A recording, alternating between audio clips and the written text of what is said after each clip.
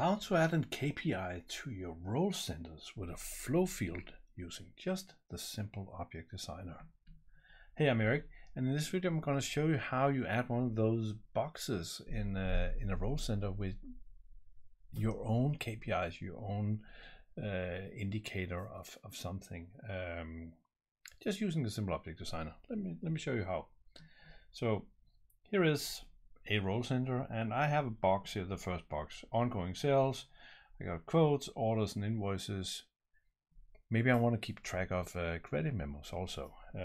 So the very first thing I need to do is figure out what is this, and I do that by opening the page inspector. I use that with Control Alt F1. Control Alt F1. You can also get to it from the question mark, help and support.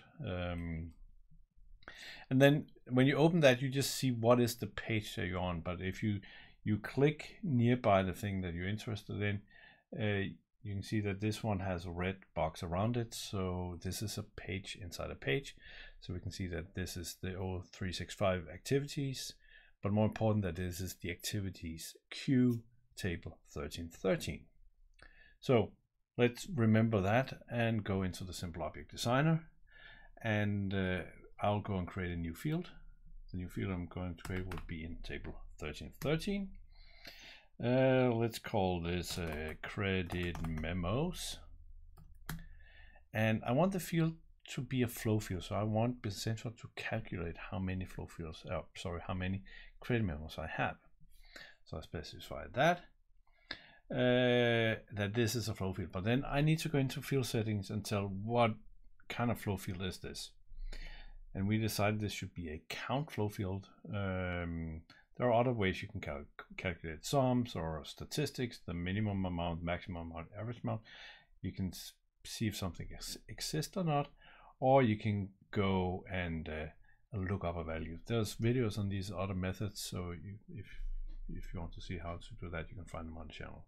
But in this case, I want to do a count, and I want to count the sales header table. So that's number 36. I don't care. I'm not counting a specific field. Like if you're summing a specific field, like the amount field. But now we're just counting records. We're just counting how many credit memos do we have. But we need to figure out, we need to specify the correct filter for that. And the filter for that is that because in the same table we have orders and invoices and quotes and stuff like that, so we need to go in and tell, and this specific flow field has a filter defining what records it should count. So I will tell that on document type I want to set a constant filter. I hit the three dots, and the simple object designer tells you that these are the values you can set filter on as a constant. I want to do credit memo, and now I'm kind of done. So now I have defined my flow field. So the only thing we need to do is actually, let's call this ongoing credit memos. We need to put it on the page. And remember, we saw the page name and it was clearly the 0365 activities. It was not something with accountant portal. So this is the page we need to put it on. Add after, and then let's go and add it after. Oh, there's so many. Let's add it after ongoing sales invoices. That's it. So now we're done. So the only thing we need to do is hit publish. And as soon as I hit publish, a lot of things happens. More or less at the same time. It happens in series. The very first thing that happens is that the simple object designer will look at what you have created and see if there are obvious things missing. When that is done, it will sit down. Can a piece of software sit down?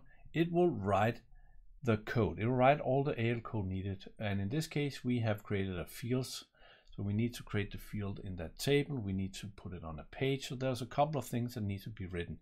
As soon as it's done writing the code, it will compile. Sometimes is the technical term. It will build an app file, which is your extension. Just like if you ask me to, hey Eric, can you create this new queue on the role center, I will write the code, and I will use a compiler and build an app file, and I'll give you an app file. So now two things happens at the same time. The app file that it has produced, it got downloaded. So you can take this app file and go to your production environment and upload it there into extension management and deploy it. But I also clicked yes while I was talking. So I clicked yes to that this extension should be deployed in the sandbox I'm working in. So, and that has happened while I was talking. So we are done, deployment completed. So the only thing we need to do is exit out. And now you can see as soon as we exit out, it says error, an administrator changed one or more extension in the application. So the page that you're working on had to be closed. Sure. I would hit Control F5, which is always a good thing to do after you're deploying anything. So your session is refreshed, and you'll not see weirdness like we just saw. So let's scroll down, and now we have ongoing credit memos on our role center. This has a 0 in it, so let's actually let's verify that it works. Well, 0 looks right, so let's create one. Let's create a credit memo. A datum, I think, is one of the customers in this database. Let's see if that turned out to be correct. It is. So now we have one. We can go back to our role center, and now we have one here as in the indicator. So that is how you can create new indicator queue boxes on a role center using just the simple object designer without writing any code at all. Check the link below if you need to or want to learn more about the simple object designer. Thank you.